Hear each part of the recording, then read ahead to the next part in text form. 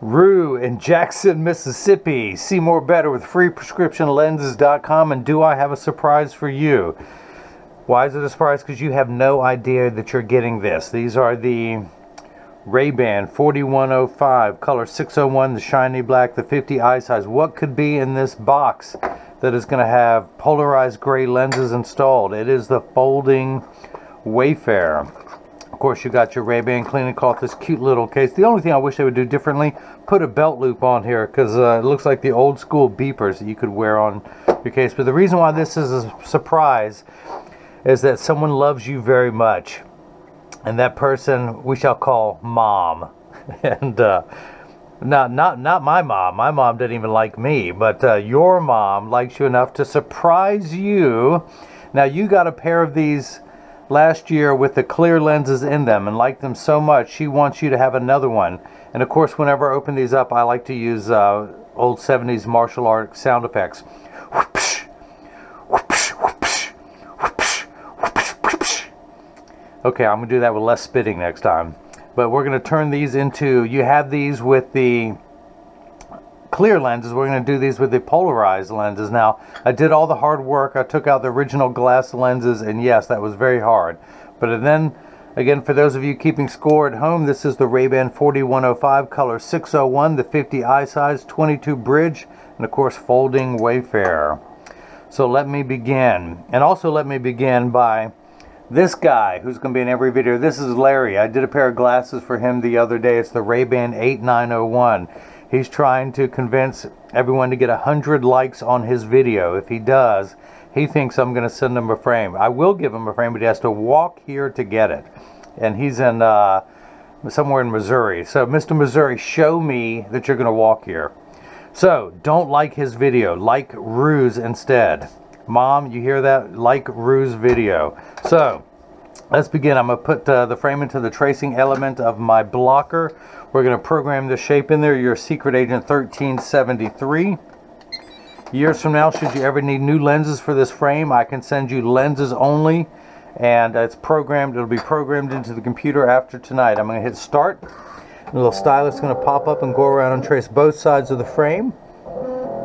Here at freeprescriptionlenses.com, where everyone loves a bargain and no one is disappointed in quality. You buy a genuine, authentic RayBan frame and you'll receive one free pair of clear single vision prescription lenses or non-prescription fashion lenses. My receipt has my federal ID tax number, so if you have flex dollars, health savings account, or vision insurance, you will get reimbursed for this purchase. Look, I love it how it says RayBan right on the inside there. Pretty cool. So, in just a moment, your shape's going to pull up on the computer. 1373. We'll move on to the next screen. Your pupillary distance is 32 for each eye. The computer starts at 32.5. So I'm going to tap the minus button one time to bring it down to 32.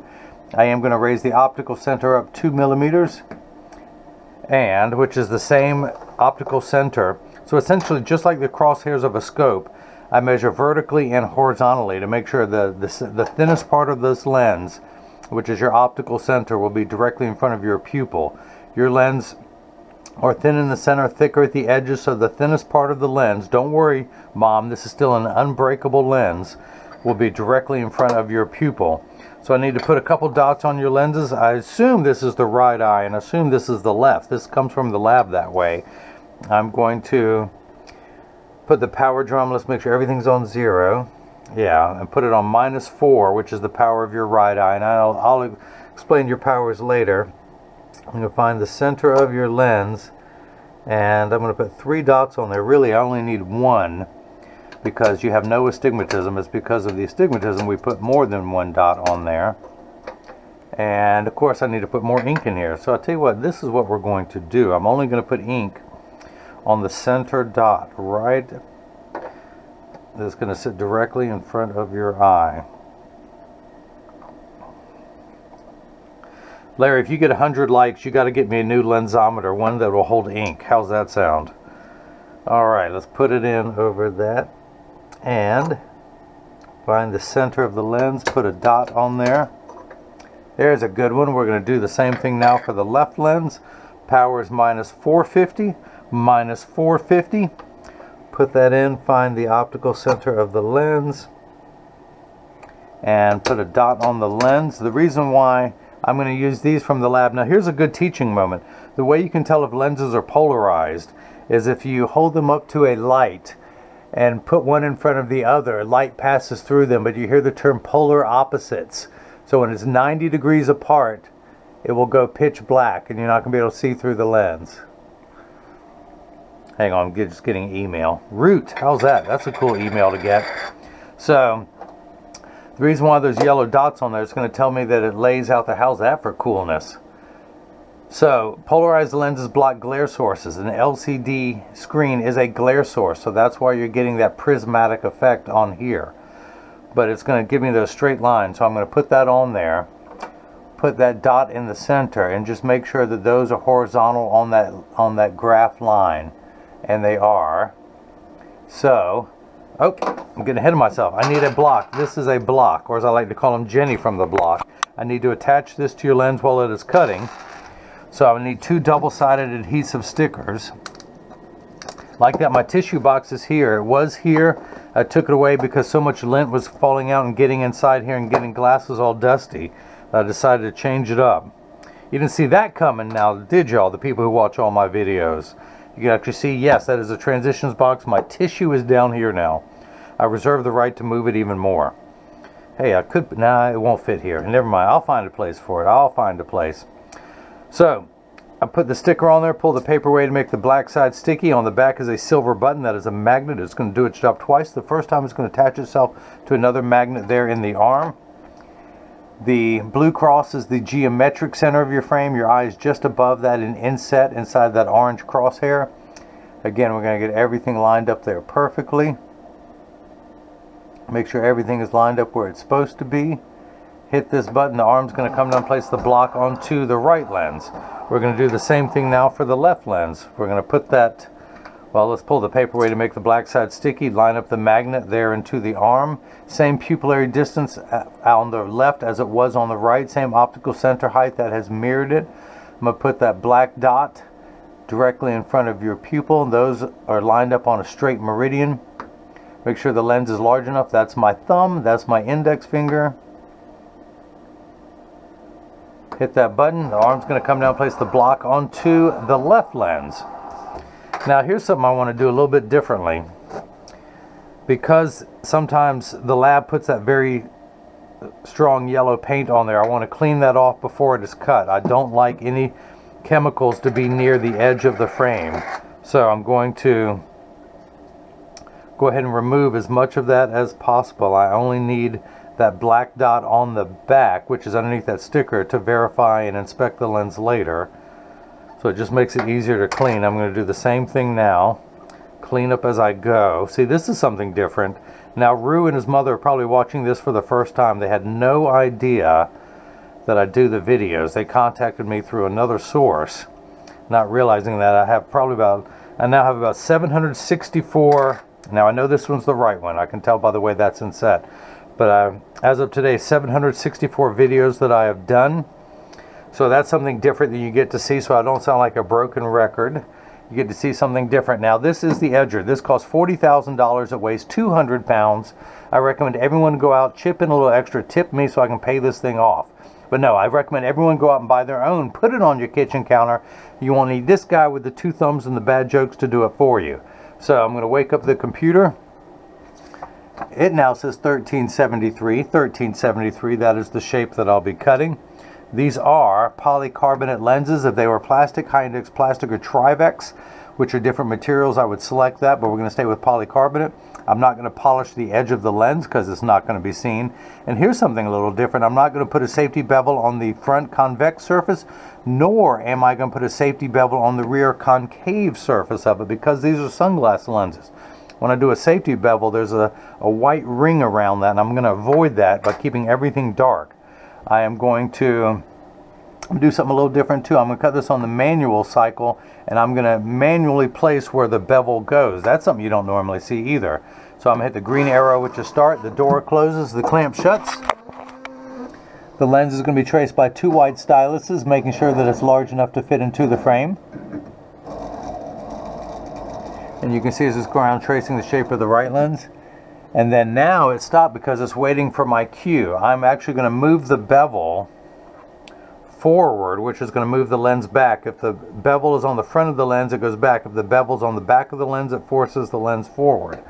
But I want to do it right at 1 millimeter, so I'm going to put it on the front bevel, and I'm going to go down to 1 millimeter all the way around. I want it to tuck in the front. I want the front of the lens tucked in so there's no white ring. I do this on sunglasses. So I'm going to hit the green arrow, which is start. And now the cutting wheel, if I had cleaned this door in advance, you would see it. The cutting wheel is starting to spin. The light you see flickering in the background is water to catch the optical sawdust as it comes off the cutting wheel. Now, polycarbonate lenses cut dry, meaning that no water sprays onto the lens during the cutting cycle. Water does spray onto plastic, high-index plastic, and Trivex. Now, water will spray onto this lens, but only for the last 20 seconds to wash away any optical debris that you may happen to see beginning to form on the edge of the lenses. But your lenses are made out of polycarbonate. Polycarb is 40% thinner and lighter than regular plastic. They're virtually unbreakable. These, Mom, are you paying attention for Rue? You're protecting him. These are high-impact ballistics grade lenses that protect his eyes from, well, actually this is the same lens material that our soldiers wear overseas in combat zones to protect their eyes, as well as the same lens material that OSHA requires that anyone who works on a factory floor wear. It also has 100% UVA and UVB protection built into the lens. We know what the sun's harmful ultraviolet rays can do to your skin. Your eyes are 8 times more sensitive than your skin, so you have permanent sunscreen for your eyes, unlike the lotions, creams, and sprays that need to be reapplied every couple hours when you're in direct exposure to the sun there in Jackson, Mississippi. Actually, that's where I mailed the last pair. I assume you're still in Jackson. I don't know. Since you didn't reach out to me, Mom got these for you. What a sweet and loving mom. She loves you so much. Now remember to brush your teeth every night before going to bed and floss. But yeah, these are virtually unbreakable lenses, and as I mentioned, these are impact high ballistics grade lenses. So now if you notice, your lens is flat all the way around, just like a nickel. If I were to take it out now, it would stand up on the counter on its own. The machine is using its own check and balance system to go around and see where to, exactly how it's going to place the bevel onto that middle wheel, which is the bevel wheel. I forgot to point that out. I'll do it before I start the second lens. So now it's getting the V-shaped bevel, so as it stays inside the bevel of the frame. It'll have a knife-like edge, a very dull knife, much like myself, but a knife-like edge nonetheless. But your lens will be so sharp that you might be able to cut through a piece of wet tissue, providing you soak the tissue in a bucket of water overnight, and then using all your strength, saw away at that tissue. You might be able to cut through it with this lens. So water has begun spraying, which tells me it's in the last 20 seconds of the cutting cycle. It also reminds me that I need to take a bath. Spring is coming. I take a bath every spring, whether I need one or not.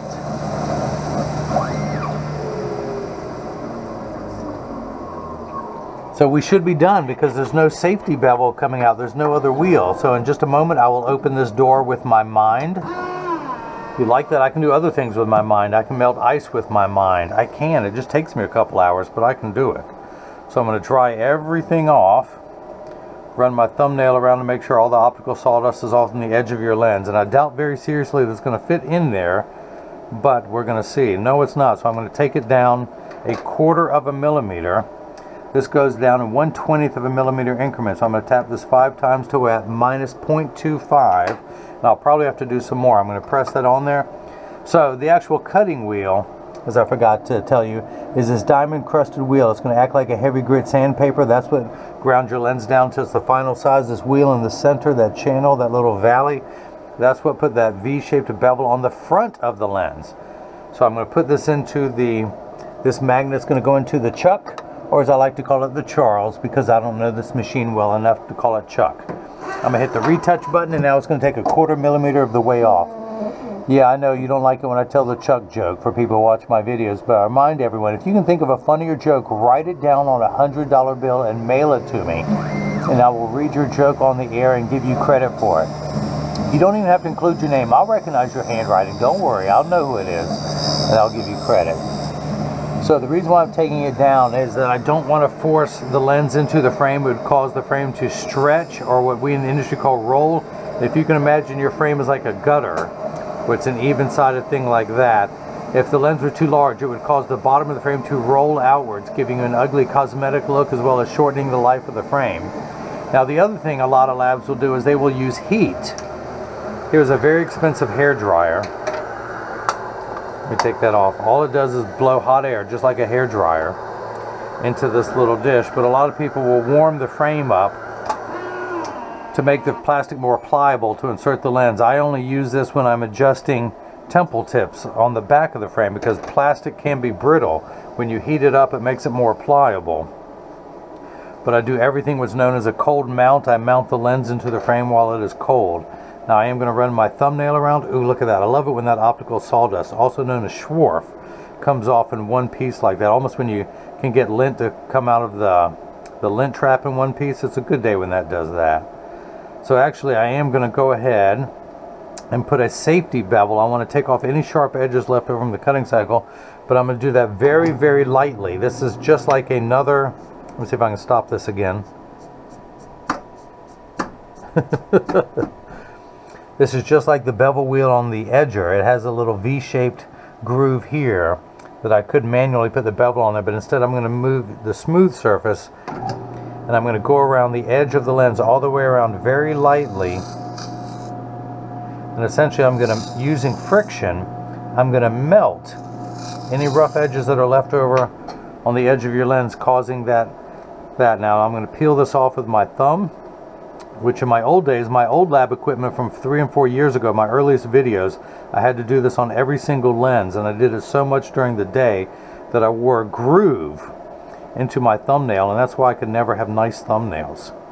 Not that guys want to have nice thumbnails, but even if I wanted one, I couldn't have one. So once all of that is off of your lens, I carefully collect it neatly into one pile on the counter, and then I wipe it on the floor.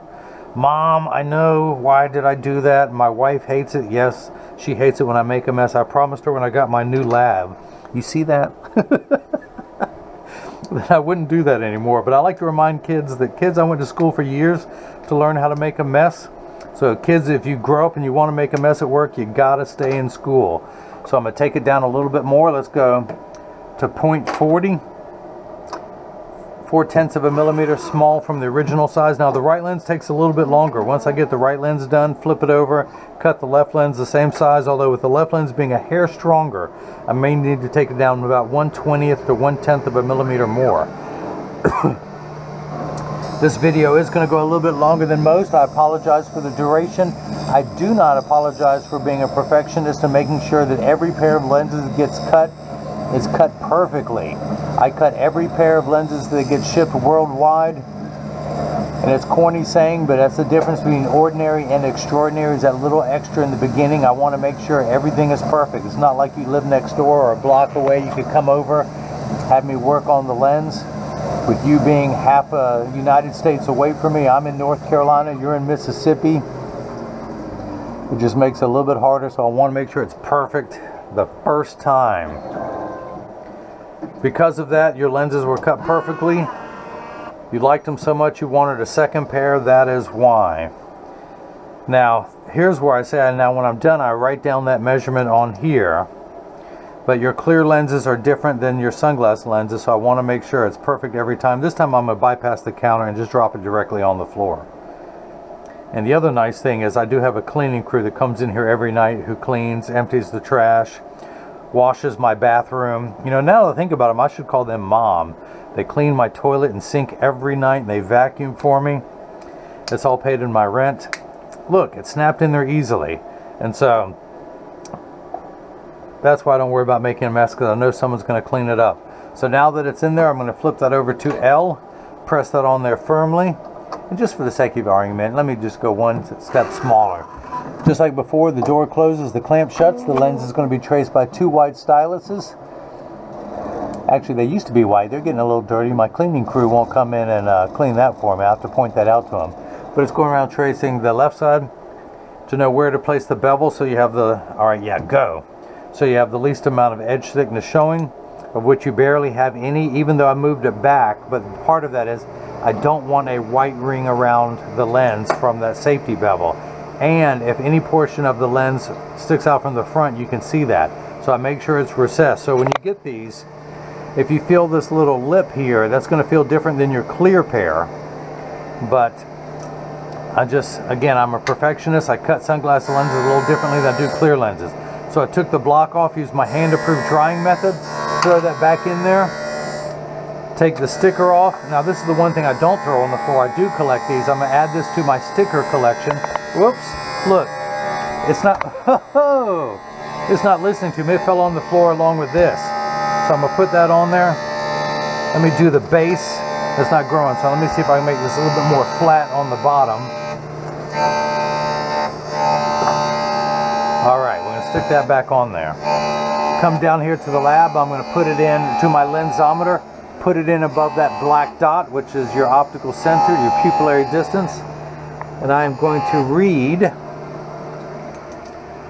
-4 exactly.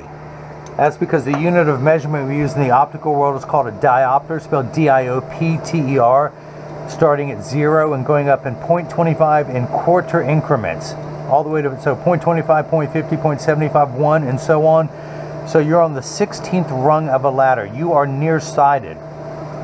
You need 16 steps of far-sighted correction to make everything the correct size. With your glasses off, everything is much too large. That's why there's a minus sign. Your lenses will minify to make the image the correct size. So now you have no astigmatism correction. Astigmatism uncorrected astigmatism makes 6s and 8s look alike with the letters P and F. So once the image is the correct size, for people with astigmatism, we have to take away those fuzzy edges, and that just tells us where to turn the fine-tune knob for that. Now your left eye, you need 18 steps of far-sighted correction. So, piece of cake to do that in glasses. Now, again, you got the RayBan 4105. The frame sells for $160. Normally, a polarized lens in gray, brown, or the RayBan G15 is at $119.99 for a total of $279.99.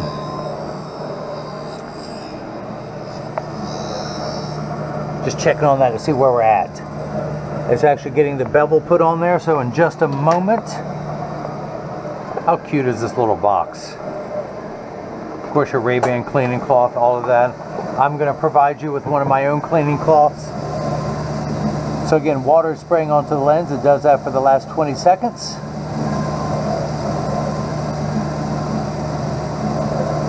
Looks like you're in a car wash, doesn't it?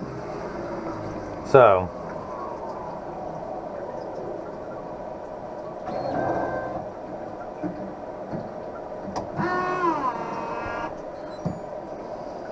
let's take the lens out of the Chuck, the Charles, the Chucky baby, the Chucky Roo. There, y'all didn't see that coming. So, still have some sharp edges, so I'm going to very lightly go all the way around the flattest part of this handstone. And this is pretty much smooth. I can put my finger on it. It gets hot because of the friction, but it's just a very smooth wheel. Take that off, use my thumbnail, drop that on the counter. I'm going to write on here the size that I cut it down to. That was -40 on the right. I'll do the left when I'm done. So again, all the optical sawdust up, collect it neatly into one pile, and then I'm going to wipe it into my hand to make my wife happy, and because Mom is telling me I should know better than to throw stuff on the floor. But honestly, who has time to go to the trash can? Look how far away that is. So, where's, oh, your frame. See, I've already lost it. All right, I've lost it more ways than one. So, in order to mount the lenses, we're going to tuck it in at the outside corner. Using my thumbs, I press down at the nose, and it snaps right in. Look at that, look at that. So, in the future, Roo, if you need new lenses to take them out of your frame, you place your thumb on the lens, you put your fingers on the other side so it doesn't fall out. I place my other thumb against there, push out at the nose. Actually on these, because of the curvature, you can lift up on the frame, push that out to put the lenses in. Tuck it in at the outside corner, using the thumbs, push down at the nose, and actually it snaps in all the way around. But let's go ahead and take this block off. Again, my hand-approved drying method, throw that back in there, put the sticker on top, come down here to the lensometer. I'm going to put it in above that black dot. Read the power off, and I am getting minus 450, exactly halfway between 4 and 5. Look at that, minus 450. I couldn't have done a better job if I'd cut these lenses myself. Now your pupillary distance, 32 for the right eye, 32 for the left, for a total of 64. Normally I'd turn the card around, but because the black dots on the lenses, I'm going to place the PD stick against my thumb on your right lens. When we hold it up to the left lens, let me do it to the light. Well, I guess you can't see the numbers then. Maybe through there. We're getting 64 millimeters, so that is cut perfectly. So this is the portion that as I clean your lenses, and I mentioned that there's free shipping anywhere in the US. And last time I checked, Jackson, Mississippi is in the US. That's a great town, I hear. Great college town, beautiful city, beautiful architecture. Anyone passing through, spend a few days there in Jackson. Now, I'm not part of the tourist committee. No one's paying me to say that. I'm saying it on my own. But I just hear wonderful things about that town. I'd love to go there myself. So in fact, if you buy 10 pair from me, maybe I can deliver them personally. But this is what your lenses look like when you have polarized lens, polarized gray installed into the frame. So again, this is the RayBan 4105, color 601 shiny black. This does come in a matte black. It comes in a tortoise. I believe it's a matte tortoise. No, actually it's the shiny tortoise. It also comes, I still have a few left, a blue front with black temples. I'm all about, no, okay, I'm glad I'm talking about this. I'm going to get this in standard, but when you get these in mail, of course, free shipping, as I said, but there's a small chance that these could fit too loose or too tight. However, there's an 80% chance that one side is going to sit higher than the other. That's because 80% of people have one ear that is higher than the other. And because of that statistic, 99% of all optical shops will do free adjustments if you ask them. But I'm going to get these in standard alignment first, also known as a 3-point stance. The 3 points are 1, 2, and the bottom of the frame being 3. I set it on the counter and press down. There is no wobble. When I say wobble, I'm part of that 80%. When I take mine off and press down on the counter, they wobble on the counter, but they sit level on me. So I am wearing the RayBan 2132 new Wayfarer, color 6053, which is the blue crystal. I wear a lot of blue shirts with a print, so that always matches well. Now, this is a sunglass. This is a sunglass. You got them with clear lenses in them at first. I got them with clear lenses in them at first. So, but there's the one more color I was alluding to, comes with a blue front on here and black temples. I still have a few of those left. That's a discontinued model, but I bought several of them when I knew they were going to be discontinued, and I love blue. I just want to make sure to have them to offer to people. If there's anyone out there who wants them in the blue color, email me and I'll make it happen. So flip these over, press down, there is no wobble. Close each temple to make sure they overlap perfectly and that neither temple is askew like that. So thanks for watching. If you like what you're seeing, please subscribe to my YouTube channel. You can follow me on Facebook and Instagram as freeprescriptionlenses.com. You can reach me by email on the Contact Me page on the website, or email me directly at freeprescriptionlenses@gmail.com. Or better yet, I ask everyone to leave a comment in the comment section below. That way or question or comment. That way other people can read it and benefit from that. So, Brandon, I send out a selfie request in every package. You must have missed that on the first pair, else you would have sent me your selfie wearing the clear pair. But I'm going to include that in there because I'd love to have your picture on the website. I also send out cleaning instructions, not only how to care for the premium microfiber cleaning cloth that I provide, but for your RayBan, it's in here somewhere, your RayBan cleaning cloth that you're going to get. So not only will it give you instructions on how to care for your frame and lenses so they'll last you for years, but on both cleaning cloths and the case, so those two will last you for years. No other seller on the internet does that, I'm told. I field test every cleaning cloth to make sure that it works. Mom, look, you can see that it works. He'll be able to keep his lenses clean. So when you get these in the mail and you see a wrinkle in there, you know that it works. So I field test every one. So, again, thanks for watching. Mom, thanks for the purchase of the RayBan 4105, color 601 shiny black in the 50 eye size. This also comes in a 54 eye size. Stay tuned, you're going to see one of those in a video next week with Transitions green lenses. Someone placed an order for these today. So again, thank you for the purchase of Ruse glasses, and if I can be any more help, just email me. Be glad to take care of anything I can for you. And everyone else has got the chance to see how I bring that love and feeling back to glasses. Thank you.